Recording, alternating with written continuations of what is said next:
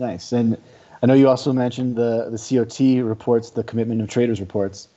What exactly are those, and how do you look at those and break those down? Well, I have somewhat untraditional view on commitment of trader reports because I always look at extremes in commercials positions. Why commercials? Because they are real users and producers of commodity, and they know this market like no one else in the world. No hedge fund, no bank knows better wheat, for example, than the farmers do. That's 100%. And if their position reach some extreme levels, for example, the bigger short positions in recent year or better 3 years, this is the market to watch and to add to watch list. Nice. So if we just see they are adding more and more to shorts, but these shorts are far from extreme. This market is not interesting, and likely the move will be not so big, or maybe market will remain flat. So what I'm trying to do is to find fundamental setup for rally or decline, because these commercials, they know everything about this market. And if they are buying like a crazy this market, they know something, and we will get to know that information in 2 weeks maybe, or maybe even later, whatever it may be.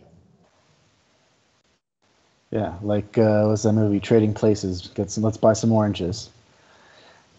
Raghee, I saw you nodding your head a little bit about the COT. Anything you'd like to add about the COT? I love what she was saying about those extremes in psychology, because she's so right, and it's wonderful when we have these kind of get-togethers. We could talk to other traders. I'm taking notes, I'm listening, and those are things that remind me. Yeah, those extremes in opinion, whether that be price and historical lows, or as she was mentioning with the COT. Yeah, I completely agree. It just reminds me of things that.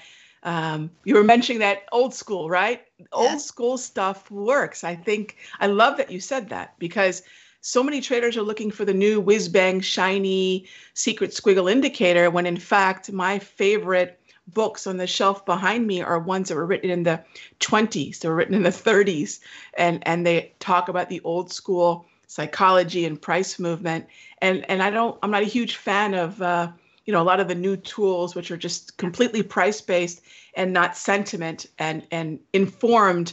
As she mentioned, the producers know everything. Of course, they're on the ground with it. So I love everything she said. That's why I was nodding profusely.